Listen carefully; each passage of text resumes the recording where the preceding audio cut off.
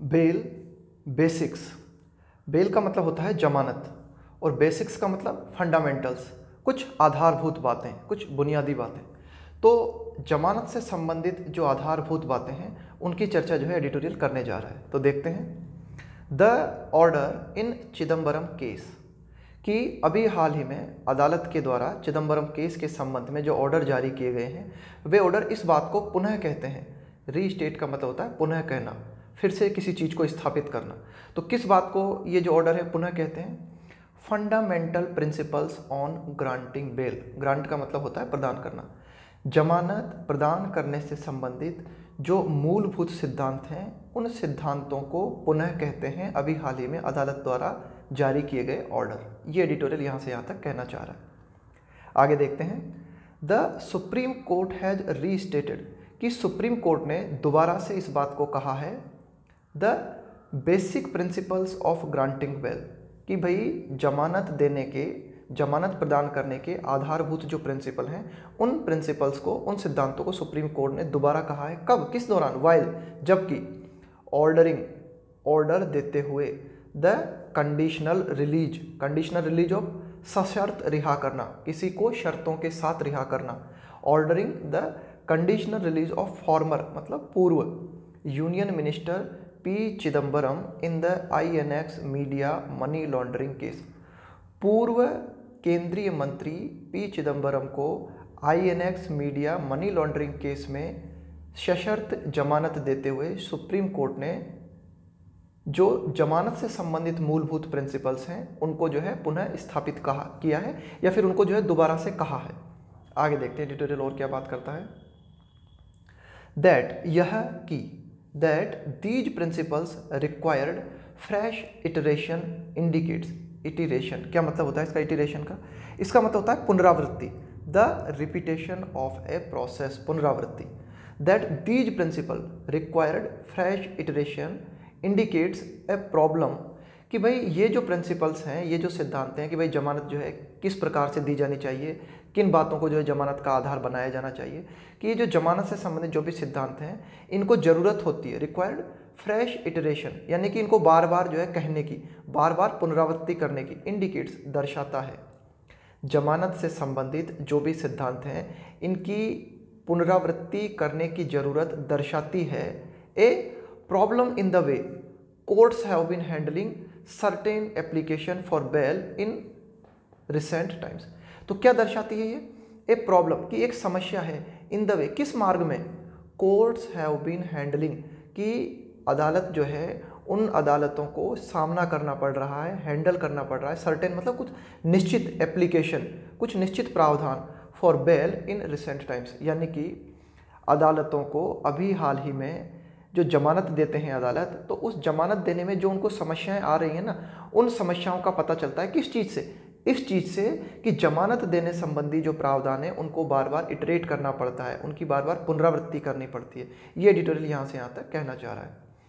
इन ए case, एक ऐसे case में लार्जली टर्निंग ऑन, अब देखो यहाँ टर्निंग ऑन का मतलब है एक तरीके से निर्भर होना, डिपेंड होना किसी चीज़ पे, कि एक ऐसे केस में, ये चिदम्बरम से संबंधित जो केस है उसी के बारे में बात की जा रही है। लार्जली मतलब एक बड़े पैमाने पर, एक विस्तृत रूप से, largely turning on documentary evidence, कि भाई ये जो केस है चिदम्बरम से संबंधित, ये जो केस है पूरी तरीके से, एक तरीके से किस चीज़ पर निर्भर है? डॉक्यूमेंट्री एविडेंस पर। एविडेंस मतलब प्रमाण, कि भाई डॉक्यूमेंट्री प्रमाण पर निर्भर है ये केस पूरा की पूरा। एंड वन, या वन आया इसी चिदम्बरम के केस के लिए, एंड वन, कि ये केस के लिए और अतिरिक्त जानकारी दी जा रही है। एंड वन बीइंग प्रॉब्ड, प्रॉब का मतलब होता है जांच करना, और ये केस एक ऐसा केस है जिसकी की जांच की जा रही है बाय टू एजेंसीज, दो एजेंसीज के द्वारा। कंसर्निंग मतलब संबंधित होना, द सेम ट्रांजैक्शंस, ट्रांजैक्शंस मतलब लेन देन, या फिर आप कोई भी काम करते हो ना, वो सब आपके क्या कहलाते हैं? ट्रांजैक्शंस कहलाते हैं। And one being प्रॉब्ड by two agencies concerning the same transaction, यानी कि चिदम्बरम से जो संबंधित जो केस है वो एक ऐसा केस है जिसकी की जांच दो एजेंसीज के द्वारा की जा रही है, और ये दोनों एजेंसी जिस चीज़ की जांच कर रही है ना वो एक ही मामला है, एक ही ट्रांजैक्शन से संबंधित मामला है। आगे देखते हैं। इट वॉज क्वाइट एस्टोनिशिंग, कि यह काफ़ी आश्चर्यजनक था, काफ़ी विस्मयकारी था, दैट द फॉर्मर मिनिस्टर, कि ये जो पूर्व मंत्री हैं, was इनकार्सरेटेड for over 100 days. Over 100 days मतलब 100 दिनों से भी ज़्यादा। अगला एक इंपॉर्टेंट शब्द है यहाँ पे इनकार्सरेटेड। क्या मतलब होता है इनकार्सरेटेड का? इनकार्सरेटेड का मतलब होता है to put someone in prison, किसी को कैद करना। तो इट वाज क्वाइट एस्टोनिशिंग कि यह काफ़ी विस्मयकारी था कि पूर्व मंत्री को जो है कैद में रखा गया, 100 दिनों से भी ज़्यादा जो है इन्हें कैद में रखा गया, फॉर ओवर 100 डेज। इवन किसके बावजूद, इवन आफ्टर मतलब किसके बावजूद, even after being subjected to. ये सब्जेक्ट के साथ अक्सर टू प्रीपोजिशन देखने को मिलता है हमें। सब्जेक्ट टू का मतलब होता है अधीन होना। Even after being subjected to prolonged मतलब लंबे समय तक, कस्टोडियल इंटेरोगेशन यानी कि एक लंबे समय तक उनको कस्टडी में रखा गया, उनसे इंटेरोगेशन की गई, लंबे समय तक कस्टडी में रख के उनसे इंटेरोगेशन की गई, है ना। उनको जो है इंटेरोगेशन का मतलब होता है पूछताछ, कि भाई लंबे समय तक उन्हें हिरासत में पूछताछ के लिए रखा गया, पूछताछ के अधीन रखा गया, सब्जेक्ट टू। और कितने दिनों तक? 100 दिनों से भी ज़्यादा। और इसके बावजूद भी जो है उन्हें बेल नहीं दी गई। तो ये काफ़ी जो है विस्मयकारी है, उनको कैद रखा गया। आगे देखते हैं एडिटोरियल और क्या बात करता है कि as rightly pointed out. As rightly pointed out, pointed out का मतलब होता है बिल्कुल बताना, इशारा करना, एकदम किसी चीज़ को देख लेना, पहचान लेना।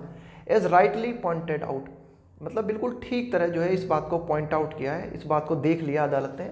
किस चीज़ ने? अदालत ने इस बात को देख लिया बाय द 3 जज बेंच, कि 3 सदस्यीय जो न्यायाधीश की जो पीठ थी, उन्होंने बिल्कुल ठीक तरह से इस मामले को देखा, इस चीज़ को देखा, पॉइंट आउट किया। क्या चीज़ देखी इन्होंने?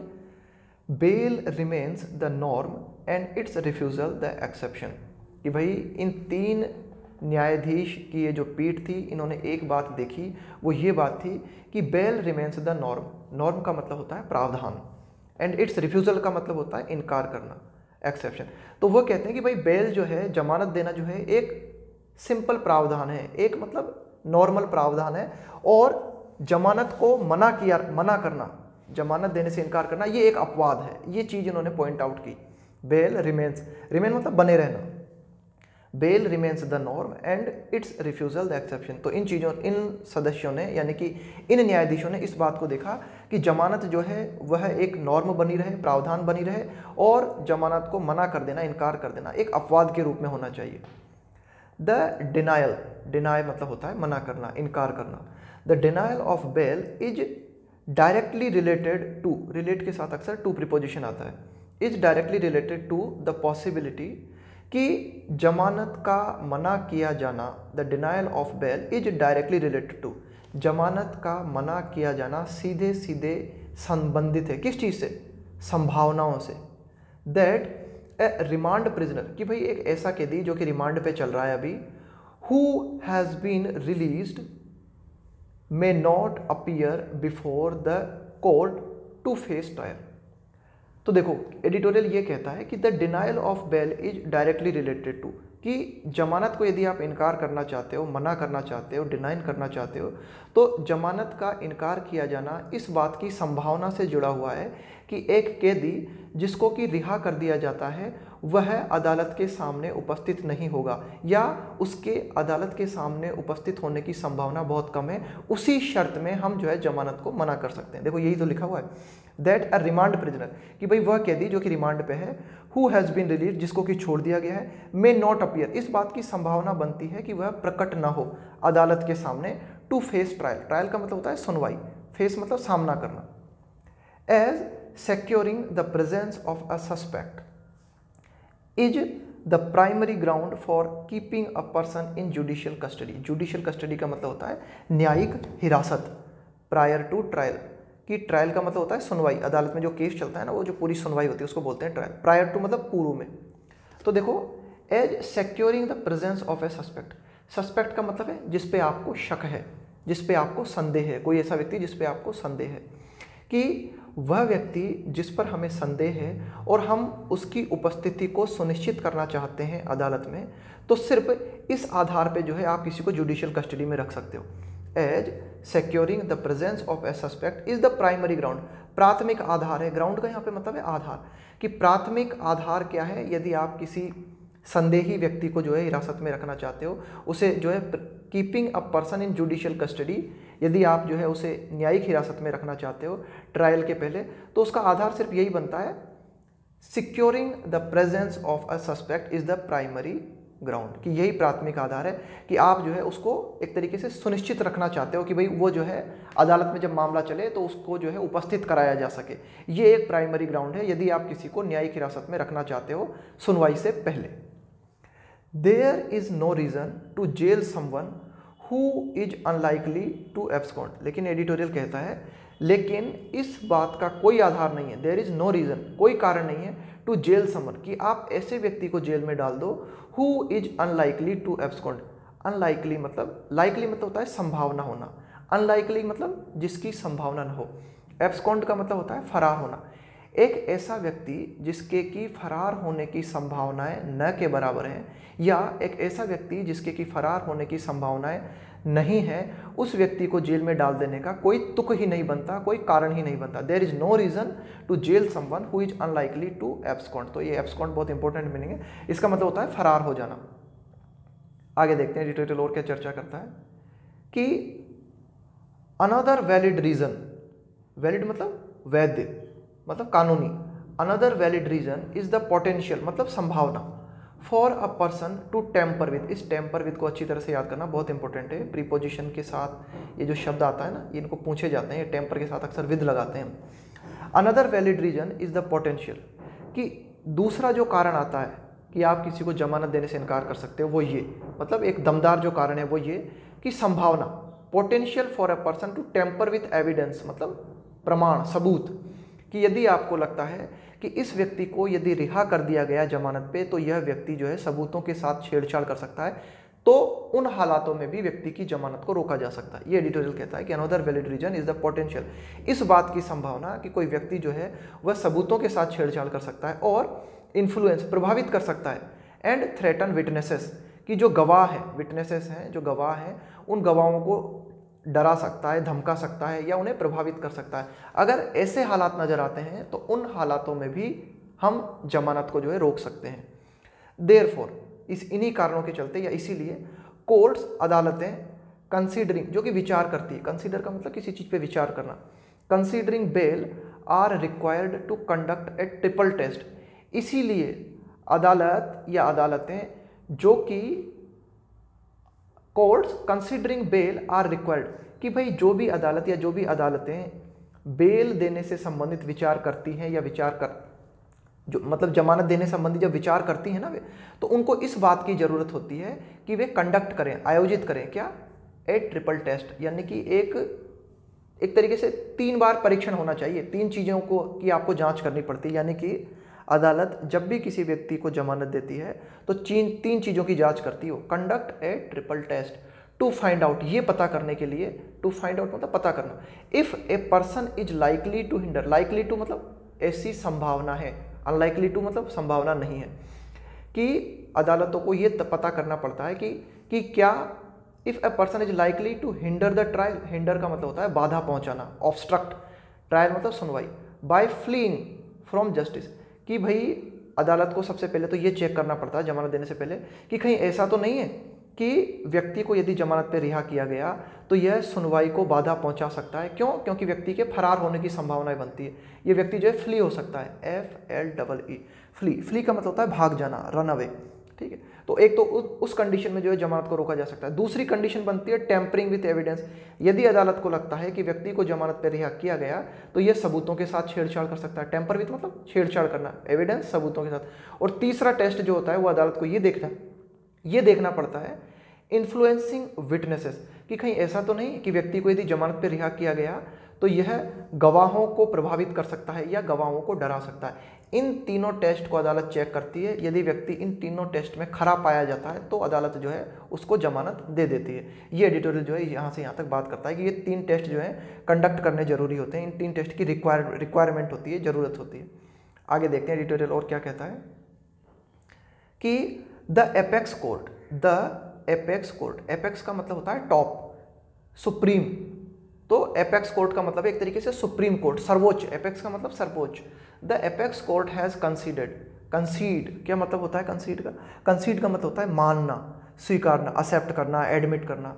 तो सुप्रीम कोर्ट ने ये स्वीकार किया है दैट समटाइम्स कि कभी कभी द ग्रेविटी का मतलब होता है सीरियसनेस, गंभीरता, ऑफेंस मतलब अपराध, में भी होने की संभावना है, हो सकता है कि सुप्रीम कोर्ट ने इस बात को स्वीकारा है कि कभी कभी अपराध जो होता है, ऑफेंस जो होता है, उसकी गंभीरता में भी एन एडिशनल कंसिडरेशन, कि 3 पॉइंट्स बताए हमने, जिन पॉइंट्स को अदालत को किसी व्यक्ति को जमानत देते समय ध्यान में रखना होता है। इसके अलावा एक पॉइंट और बनता है, वो पॉइंट ये कि व्यक्ति ने यदि कोई गंभीर किस्म का अपराध किया है, बहुत ही ज़्यादा गंभीर किया है, तो उन हालातों में भी जो है जमानत को स्थगित किया जा सकता है, रोका जा सकता है। ये एडिटोरियल कह रहा है कि एपेक्स कोर्ट ने इस बात को भी स्वीकार किया है कि कभी कभी ग्रेविटी ऑफ द ऑफेंस, की अपराध की गंभीरता जो है एक अतिरिक्त कारण हो सकती है विचार करने के लिए, कंसिडरेशन मतलब विचार करने के लिए। बट अंडर स्कोर का मतलब होता है किसी बात पर बल देना, किसी चीज को रेखांकित करना। सुप्रीम कोर्ट ने इस बात को रेखांकित किया that it can not be used to deny bell based on allegations yet to be tested in a trial. Supreme court ने इस बात को रेखांकित किया that it can not be used, कि ये जो कारण है ना आपका, कौन सा कारण, कि व्यक्ति ने यदि गंभीर किस्म का अपराध किया है तो उसे जमानत नहीं दी जानी चाहिए। ये जो आप कारण बता रहे हो, इस कारण को आप यूज नहीं कर सकते व्यक्ति की जमानत को रोकने के लिए। Used to deny bell based on मतलब आधारित होना, एलिगेशंस मतलब आरोप, yet to be tested in a trial, कि भाई अभी व्यक्ति की सुनवाई होनी है, अभी व्यक्ति जो है अदालत में जाएगा, अभी उसकी सुनवाई हुई नहीं है, सुनवाई होने से पहले आपने जो आरोप लगा रखे हैं, उन आरोपों के आधार पर ही आप किसी व्यक्ति की जमानत को नहीं रोक सकते। तो देखो इस लाइन में जो है ना, क्या कहना चाह रहा है एडिटोरियल, यहाँ से लेके और यहाँ तक एडिटोरियल कहता है कि भाई सुप्रीम कोर्ट ने भी इस बात को माना है कि यदि कभी कभी अपराध गंभीर किस्म का हो तो आप जो है विचार कर सकते हो कि व्यक्ति को जमानत दी जाए या नहीं दी जाए। लेकिन साथ ही साथ सुप्रीम कोर्ट ने इस बात को भी रेखांकित किया कि ये जो आपका आधार है ना, इस आधार को आप जमानत को देने से इनकार नहीं कर सकते, यानी कि जमानत को रोकने के लिए आप इस कारण को आधार नहीं बना सकते। बेस्ड ऑन किस चीज़ को ध्यान में रखते हुए, allegations yet to be tested in a trial, कि पहले यदि व्यक्ति का अदालत में परीक्षण नहीं हुआ है, अभी उसकी सुनवाई नहीं हुई है, सुनवाई से पहले जो आरोप लगाए गए हैं, सिर्फ और सिर्फ उन आरोपों के आधार पर आप किसी व्यक्ति की जमानत को नहीं रोक सकते। ऐसा कुछ एडिटोरियल जो है कहना चाह रहा है। आगे देखते हैं एडिटोरियल और क्या बात करता है कि ए डिस्कंसर्टिंग ट्रेंड, डिस्कंसर्टिंग का मतलब होता है चिंताजनक, ट्रेंड मतलब प्रचलन, इन द सुपीरियर जुडिशरी मतलब सुपीरियर मतलब उच्च लेवल का जो न्याय तंत्र है, has emerged in recent time A disconcerting trend, एक बहुत ही चिंताजनक प्रचलन जो है, ये जो उच्च स्तर का हमारा न्याय तंत्र होता है यानी कि हाई कोर्ट, सुप्रीम कोर्ट, उसमें अभी हाल ही में उभर के आया है। हैज़ इमर्ज का मतलब है प्रकट होना, उभर के आना, इन रिसेंट टाइम्स। क्या प्रचलन हमें देखने को मिला है, क्या चलन हमें देखने को मिला है, ये जो हमारे शीर्ष स्तर के न्याय तंत्र हैं, इनमें जुडिशरी है उनमें, जो कि चिंताजनक है। वेर इन, जहाँ पर कि material provided in sealed cover has been relied upon, rely on या रिलाई अपॉन, इसका मतलब होता है भरोसा करना किसी चीज़ पर, फॉर एडजुडिकेशन। तो एडिटोरियल कहता है कि अभी हाल ही में जो एक चलन हमें देखने को मिला है शीर्ष स्तर की अदालतों में, उच्च स्तरीय अदालतों में, वो ये कि यदि उन अदालतों में कोई मटेरियल उपलब्ध कराया जाता है जो कि सील्ड कवर में है, जो कि लिफाफा पैक है, तो उस लिफाफा कवर पैक पे जो है ना बहुत ज़्यादा विश्वास करते हैं ये, फॉर एडजुडिकेशन। एडजुडिकेशन का मतलब होता है ये जो कोई जजमेंट होता है ना, जजमेंट देने की जो प्रक्रिया होती है, न्याय निर्णय, इसको बोलते हैं एडजुडिकेशन। तो एडिटोरियल ये कहता है कि सुपीरियर जुडिशरी में हमें ये ट्रेंड देखने को मिला है कि न्याय निर्णय करते वक्त वे भरोसा करते हैं, रिलाय अपॉन करते हैं किस चीज़ पर, यदि कोई भी मटेरियल उनको सील्ड कवर में दिया जाता है ना, तो एक ऐसा ट्रेंड चला है, डिस्पाइट किसके बावजूद, the content not being available to all parties, कि ये जो कंटेंट सील्ड कवर में अदालत को उपलब्ध कराया जाता है यह सभी पार्टियों को उपलब्ध नहीं होता, डिस्पाइट के बावजूद, the content not being available to all parties, कि भाई अगर आपको लगता है कोई चीज़ जो है सील्ड कवर में दी जा रही है, सबूत है, तो उसको सारी पार्टी को पता होना चाहिए, पक्ष को भी विपक्ष को भी, सभी चीज़ों को, सभी लोगों को जो है उसकी जानकारी होनी चाहिए। लेकिन सील कवर में सिर्फ और सिर्फ वो जो किसको दिया जाता है, मुख्य न्यायाधीश को सौंपा जाता है वो कवर। तो ये एडिटोरियल कहना चाह रहा है despite the content not being available to parties, all parties, कि सभी पक्षों को सील्ड कवर में ये जो कंटेंट दिया जाता है वो सभी पार्टियों को उपलब्ध न होने के बावजूद भी अदालत जो है, शीर्ष स्तर की जो अदालत है वे इस पर जो है बहुत ज़्यादा भरोसा करती हैं। मतलब शीर्ष स्तर की अदालतें या फिर न्यायाधीश ये मान के चलते हैं कि भाई ये जो सील्ड कवर में जो दिया गया है ना, ये तो बहुत ही पुख्ता सबूत है, मतलब एकदम ठीक है ये।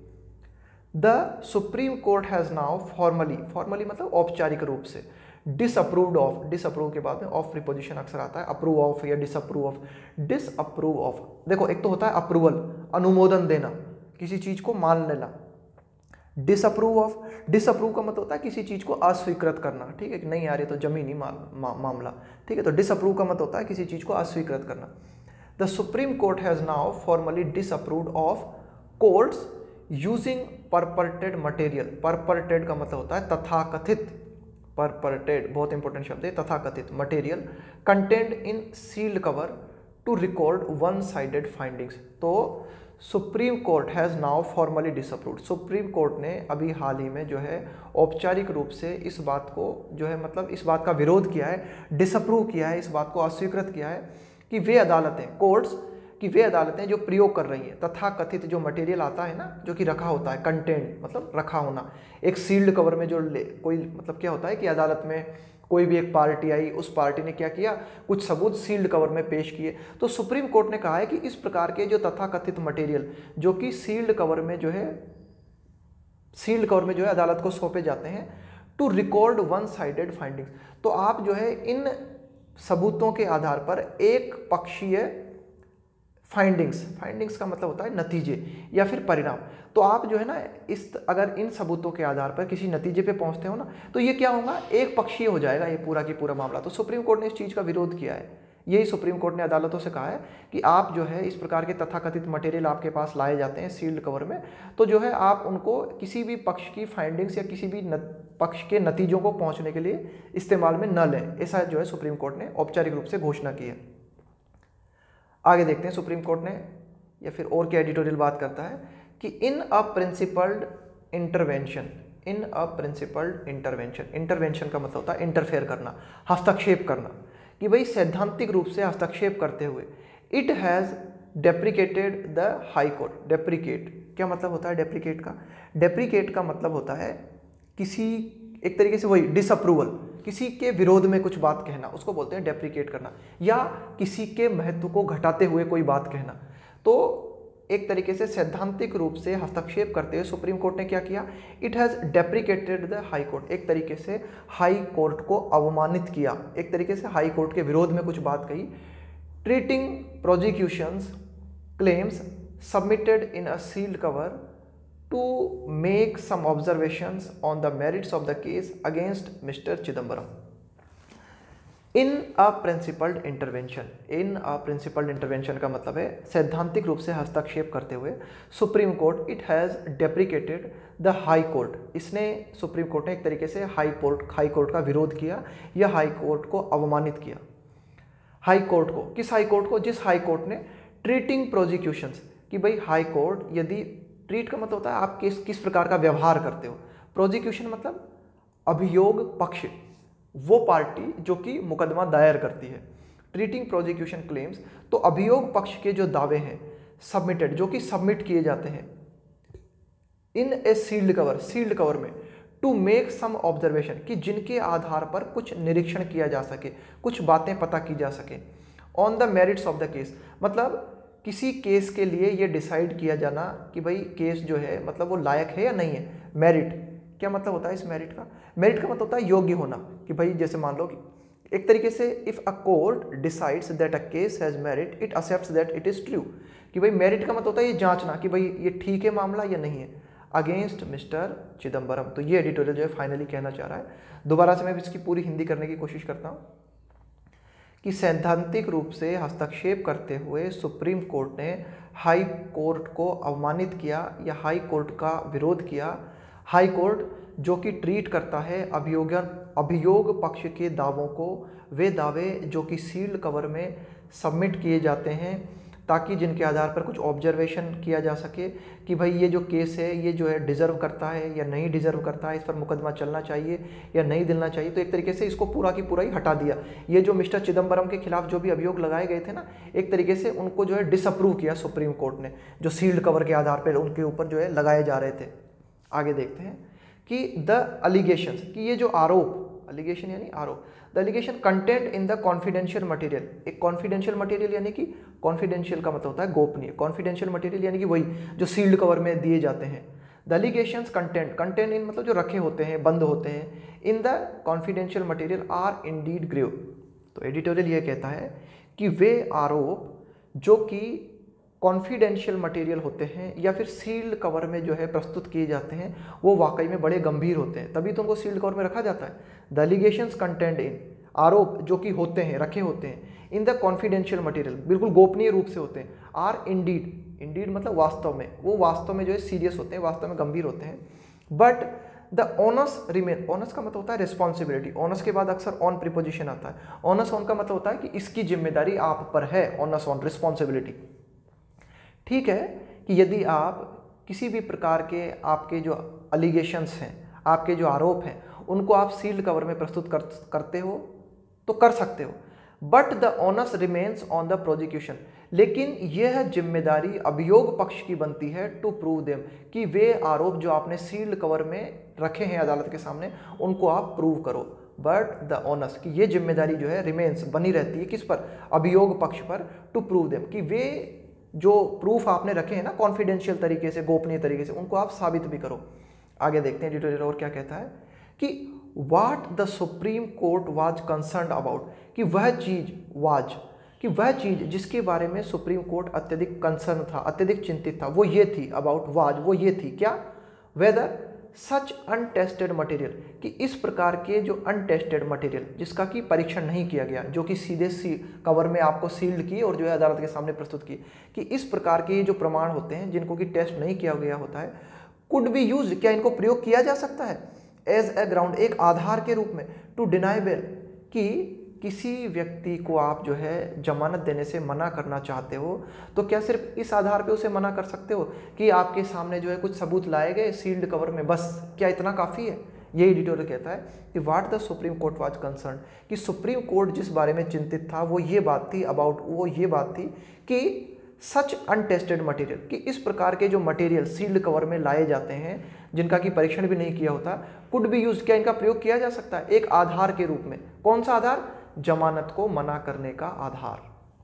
It is a matter of concern, अब यह भी एक चिंताजनक मामला है, मैटर यानी मामला, that larger issues of due process, due process का मतलब होता है कि वो एक तरीके की वो जो पूरी कार्य प्रणाली होती है ना आपकी, पूरा जो कार्य करने का तरीका होता है उसको बोलते हैं ड्यू प्रोसेस, पूरा की पूरा जो एक प्रक्रिया होती है। It is a matter of concern, अब ये जो एक चिंता का मामला है, that larger issues of due process, कि ये जो कार्यवाही होती है या जो कार्य प्रणाली होती है उसका एक बड़ा हिस्सा, larger issues of due process have to be revisited each time a public figure is arrested in the course of investigation, यानी कि जांच के दौरान, कोर्स, यहाँ पे कोर्स का मतलब एक तरीके से घटनाक्रम, ये जो जांच का जो घटनाक्रम चलता है, उस जांच के घटनाक्रम में जब भी कोई पब्लिक फिगर को अरेस्ट किया जाता है, पब्लिक फिगर मतलब कोई प्रख्यात व्यक्ति, कोई फेमस व्यक्ति को यदि गिरफ्तार किया जाता है जांच के दौरान, तो ये सारा जो घटनाक्रम चलता है, तो यानी कि बेल से संबंधित जो मामले हैं या फिर अन्य कानूनी संबंधित जो मामले हैं ना, उनकी पूरी की पूरी जांच की जाती है, दोबारा से उनको रिविजिट किया जाता है, तो ये भी काफ़ी चिंताजनक है। ये एडिटोरियल कह रहा है कि भाई जो तथाकथित प्रक्रिया है उस प्रक्रिया को पूरा की पूरा जांचना पड़ता है आपको। It is a matter of concern, ये भी एक चिंताजनक बात है कि larger issues of due process, due process मतलब वह प्रक्रिया जो कि पूरी होनी चाहिए, कार्य प्रणाली, यानी कि पूरी की पूरी कार्य प्रणाली को आपको जो है दोबारा से विजिट करना पड़ता है, दोबारा से देखना पड़ता है प्रत्येक समय जब भी किसी ख्यात व्यक्ति को जो है जांच के दौरान गिरफ्तार किया जाता है। तो ये भी काफ़ी चिंताजनक है। Giving rice to perception, rise का मतलब एक तरीके से उठाना किसी चीज को, इंक्रीज करना, परसेप्शन का मतलब होता है ओपिनियन, किसी का विचार, giving rise to A perception of political vendetta. तो जब भी किसी प्रख्यात व्यक्ति को गिरफ्तार किया जाता है और जो ड्यू प्रोसेस है उस ड्यू प्रोसेस का एक बार पुनः परीक्षण करना पड़ता है, आपको पुनः जांचना पड़ता है, तो इसके माध्यम से उठता है, क्या उठता है, एक विचार उठता है कि भाई ये जो काम किए जाते हैं ना, ये क्या है, पॉलिटिकल वेंडेट्टा होता है, राजनीतिक प्रतिशोध से भरे हुए होते हैं ये काम। वेंडेट्टा, वेंडेट्टा का मतलब होता है प्रतिशोध, रिवेंज, यानी कि इस तरह के जब काम होते हैं, यानी कि किसी व्यक्ति को जो है बेल देने से भाई सामान्य प्रणाली थी तो आपको उसे बेल देना था, लेकिन आप पूरी की पूरी प्रक्रिया को रिविजिट करते हो, तो ये दिखाता है कि एक तरीके से ये जो प्रक्रिया है पूरी राजनीतिक प्रतिशोध से भरी हुई है। ये एडिटोरियल जो है यहाँ से यहाँ तक बात करता है। आगे देखते हैं एडिटोरियल और क्या कहता है कि इन्वेस्टिगेटिव एजेंसी की जांच करने वाली जो एजेंसीज हैं वुड बी बेटर एडवाइज, इनके लिए ये बेहतर होगा, इनको ये सलाह देना बेहतर होगा टू फोकस ऑन, कि जांच करने वाली जो एजेंसीज है वो फोकस करें, ध्यान केंद्रित करें किस चीज़ पर, फोकस ऑन गैदरिंग मतलब इकट्ठा करना, रिलेवेंट मतलब संबंधित, focus on gathering relevant material and moving for an early trial. जांच करने वाली जो एजेंसीज हैं उनको ये सलाह देना बेहतर होगा कि वे संबंधित जो मटेरियल है, संबंधित जो दस्तावेज हैं उनको इकट्ठा करें और जल्द से जल्द जो है ट्रायल हो सके उसके लिए जो है कोशिश करें। And moving for an early trial, early trial मतलब जल्द सुनवाई होना। तो इन्वेस्टिगेटिव जो एजेंसीज है ना उनको ये सलाह देना ज़्यादा उचित है कि उनका जो फोकस है वो किस चीज़ पे होना चाहिए कि अधिक से अधिक प्रमाण जुटाओ आप, और ताकि अधिक जल्द से जल्द जो है सुनवाई पूरी हो सके। The legal system is already in place for expedited trial against political leaders throw special courts. क्या एडिटोरियल कहना चाह रहा है कि हमारा ये जो कानूनी सिस्टम है is already in place, to be in place, to be in place का मतलब होता है कि भाई जो चीज़ जहाँ होनी चाहिए ना बिल्कुल वहीं की वहीं है। तो हमारा कानून का जो तंत्र है ना, जो लीगल सिस्टम है वो तो बिल्कुल ठीक है, ऑलरेडी इन प्लेस, बिल्कुल ठीक जगह पे है। For expedited trial, expedited trial, expedite का मतलब होता है स्पीड अप, शीघ्रता करना किसी चीज़ में, जल्दी निपटाना किसी चीज़ को। एक्सपेडाइटेड ट्रायल का मतलब होता है वे फैसले या वो कानूनी प्रक्रिया, वो सुनवाई जिसको कि जल्द से जल्द निपटाया जाए अगेंस्ट पॉलिटिकल लीडर्स, राजनीतिक नेता, ये जो हमारे राजनेता होते हैं ना उनके थ्रू स्पेशल कोर्ट। यानी कि हमारे कानून तंत्र में हमने क्या कर रखा है, हमारा कानून तंत्र बिल्कुल ठीक है, हमने क्या कर रखा है, स्पेशल कोर्ट्स का निर्माण कर रखा है राजनेताओं के लिए, ताकि जल्द से जल्द जो है सुनवाई की प्रक्रिया को निपटाया जा सके। देयर इज नो नेसेसिटी, इस बात की कोई आवश्यकता नहीं है, कोई अनिवार्यता नहीं है टू विशिएट, विशिएट का मतलब होता है विकृत करना, बिगाड़ देना किसी चीज़ को, किसी चीज़ को डैमेज कर देना, डिस्ट्रॉय कर देना। देयर इज नो नेसेसिटी, इस बात की कतई जरूरत नहीं है, कतई आवश्यकता नहीं है टू विशिएट द प्रोसेस, कि ये जो हमने कानूनी प्रक्रिया स्थापित कर रखी है उस कानूनी प्रक्रिया को जो है आप जो है बिगाड़ो, है ना, उस प्रोसेस को आप जो है बिगाड़ो। किसके माध्यम से, थ्रू ड्रामेटिक अरेस्ट, नाटकीय ढंग से लोगों की गिरफ्तारी करना, and prolonged pre trial imprisonment, और लंबे समय तक, प्रोलॉन्ग्ड मतलब लंबे समय तक, प्री ट्रायल मतलब सुनवाई के पहले, इम्प्रिजनमेंट मतलब कारावास। एडिटोरियल ये कहता है कि हमने जो है एक कानूनी प्रक्रिया स्थापित कर रखी है और वो कानूनी प्रक्रिया जो है अपने आप में पर्याप्त है।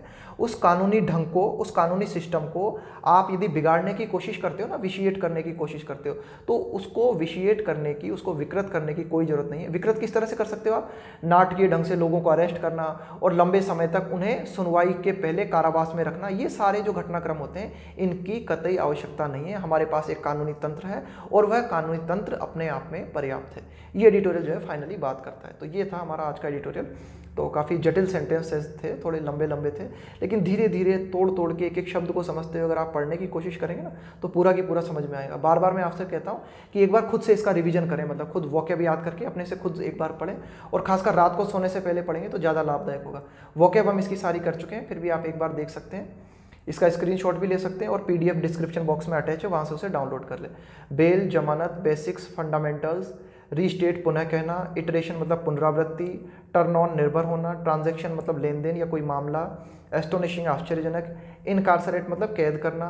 आगे देखते हैं, ट्रायल बहुत रोज ही आता है, ट्रायल मतलब सुनवाई, एब्सकॉन्ड मतलब फरार होना, बहुत इंपॉर्टेंट शब्द है एब्सकॉन्ड, फरार होना।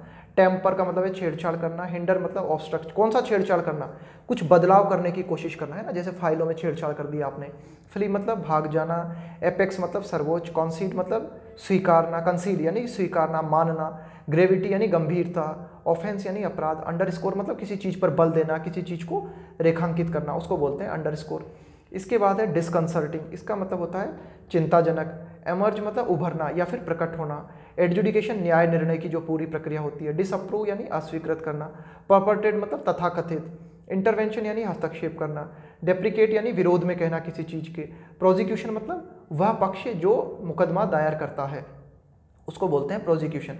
इसके बाद है मेरिट। मेरिट का मतलब होता है कि भाई कोर्ट ये डिसाइड करता है कि ये जो है मामला जो है ठीक है या नहीं है। If a court decide that a case has merit it accept that it is true, ये है इसका मतलब। कॉन्फिडेंशियल यानी गोपनीय, ओनस यानी जिम्मेदारी होना, परसेप्शन यानी समझना, वेंडेटा मतलब revenge, expedite speed up, vitiate यानी बिगाड़ना, इम्प्रिजनमेंट मतलब कारावास। कल फिर मिलते हैं।